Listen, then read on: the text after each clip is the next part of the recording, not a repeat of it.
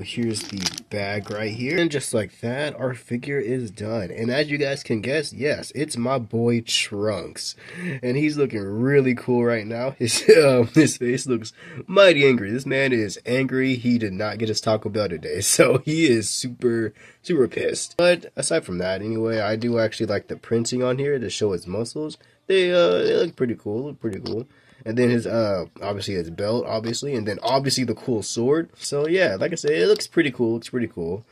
So I actually like the pant printing as well. I like the orange and the gray blending in here. It's pretty cool. Like I say, it's a nice custom figure. I got this from the Shop app. I know that's a weird name to call it, but that's what it's called. And I got it from a cool person that's making custom DBZ figures. And I figured I'm going to try to collect each one of them, so that way I can probably try to assemble them all, show you all what I made so far. I guess I should show you guys what the sword looks like, so give me 1 minute. And just like that, we are back for a minute, and the one thing I discovered while trying to get this figure to finally show his sword... Pause. I didn't mean it like that. Woo!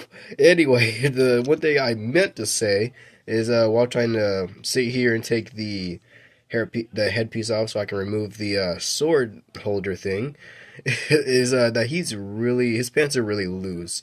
Not in that way, by the way. I mean, like, it literally falls off when you just sit here and slightly move it. So that's one thing that I kind of wish they would tighten up. Hopefully their next figures they do is probably an old figure or something like that. I don't know. I do like his sword though, and then you guys probably want to see his printing here, so I figured I'd show it here. I do like the muscles here that's showing around. You know, your boy is gay and likes muscles, so of course he's gonna focus on the muscles. But here's the back in case you guys want to know why aren't you focusing. There you go. And here's the muscles in case the back muscles in case you want to see it.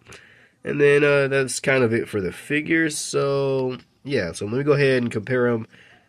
Anyway, here's the Jazatsu figure next to the custom Lego Trunks figure. Ooh, I love DBZ. Go ahead and shoot the Pokemon out. Oh no!